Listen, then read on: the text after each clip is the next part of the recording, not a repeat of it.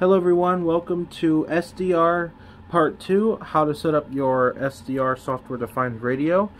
Today we're going to plug in our SDR, set up the antenna, and learn how to use the SDR software and set everything up. Now first what you're going to need is you're going to need an antenna. So we're using the SDR kit that came with the SDR, you know, just for simplicity and so you guys can follow along. Beefy antennas will come later on. So first I have this dipole antenna. It's pretty long. It goes like 5 feet, 6 feet. We're also going to be using it's only about a foot, but we're also going to be using the super long 6-foot extender cable it came with. This cable will allow us to get shortwave radio and FM radio better, because this cable, when laid out long, it can pick up quite a bit for such a cheap little SDR kit. It's a good, I would say, 6 to 8 feet. Yeah, it's a good 6 to 8 feet. So you want to stretch it out. So first you want to get your SDR. Make sure your antenna is plugged in, like so. Make sure it's nice and tight. You want to plug it into a USB port. Now, on most devices, you can get away with USB 3.0. But on some devices, it doesn't like it. So we're going to be using this 2.0 port. It's connected to this little extender piece that goes all the way to the back of my computer with the only available 2.0 port remaining. We're going to plug this in, and now it works. And now we got to get the antenna to work. So it's pretty simple, actually. We're going to get the SDR. We're going to stick it to the window because it comes with a suction cup and a little tripod piece. We want to put it on the exterior window. You want it on an exterior window. If you have a 2-story house and your bedroom so happens to be in the 2nd story, well, that's good. You got a higher chance of getting more goodies up high, right? Want to make sure it's all the way extended so it looks something like this. This cable right here is not to waste. You want to extend it as much as you can. Put it up against something like this desk chair so it's like a little telephone wire.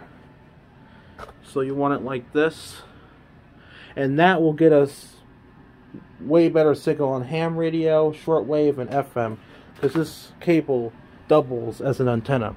Now let's go set up SDR Sharp. Okay, hello guys. Now we're on the desktop.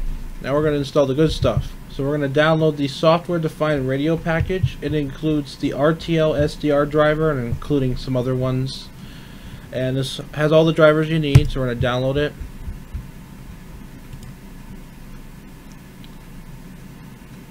It is done.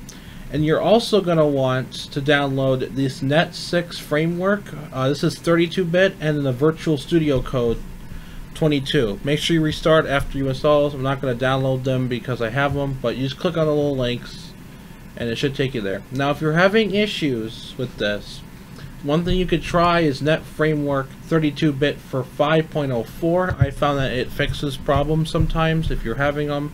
Make sure you download the runtime installer for x86, link in description just in case.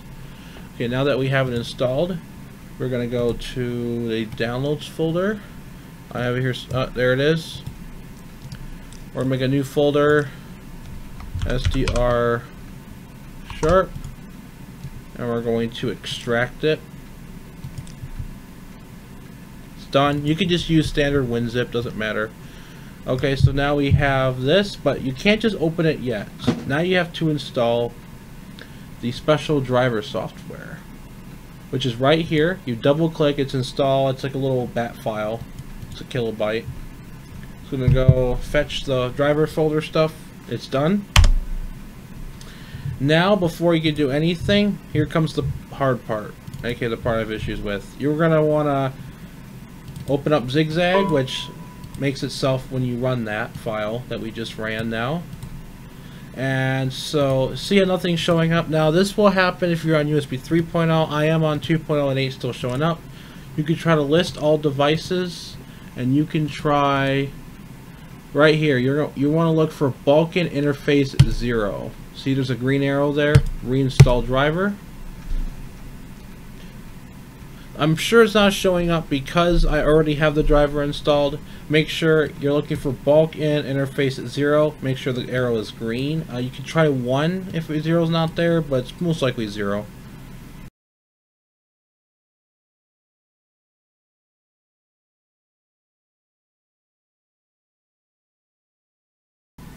It's finished. Now you're ready. So we're going to open the file, and if everything was done correctly and you tried the backup stuff, you should be able to load SDR Sharp. Okay, loaded, but you're not ready yet. Now we switch this over to RTL SDR USB, and if you're lucky, you should hear something. Bingo, it works.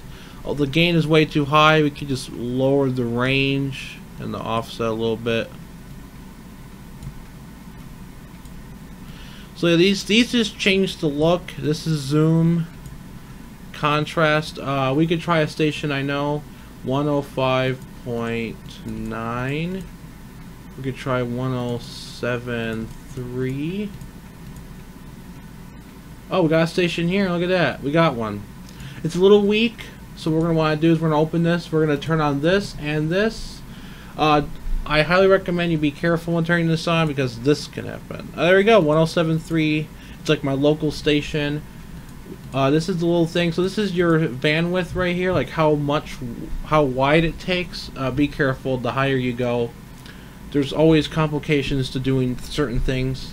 For tuner, this is automatic gain control. You can turn this off. And you can set a custom gain. You can see it's live, but we don't want it too high. We don't want to overload the SDR.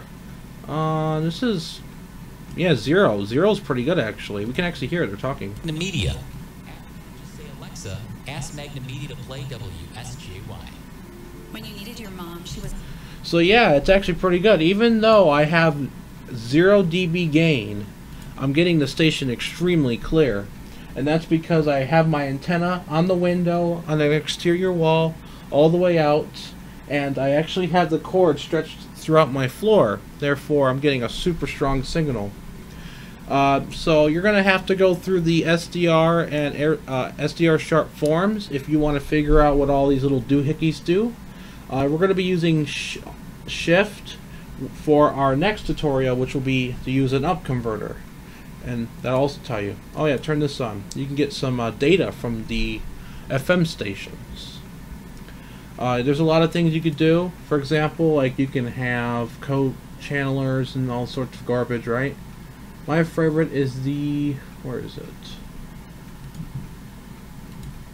See, and then you can drag this kind of stuff. There's also one for favorites, like if you want like so you can turn this on and have a little bit of reduction of noise if you don't want it sounding so bad. Like if you have static. So he's having trouble getting some data here, so we're going to slightly increase the... There we go, look at that. There, that's the sweet spot. See, look at that. We got data now. So yeah, that's how you use it. Now, if you want to do shortwave or AM, it's a little tricky. That's what an up converter is for. But it can be done. You're going to want to switch this to direct sampling Q branch, which will remove the whole option of adjusting that. You could just got that, right? And then you're going to go all the way down to the medium wave.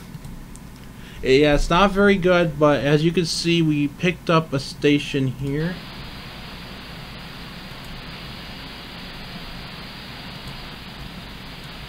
Yeah, a lot of these are blank.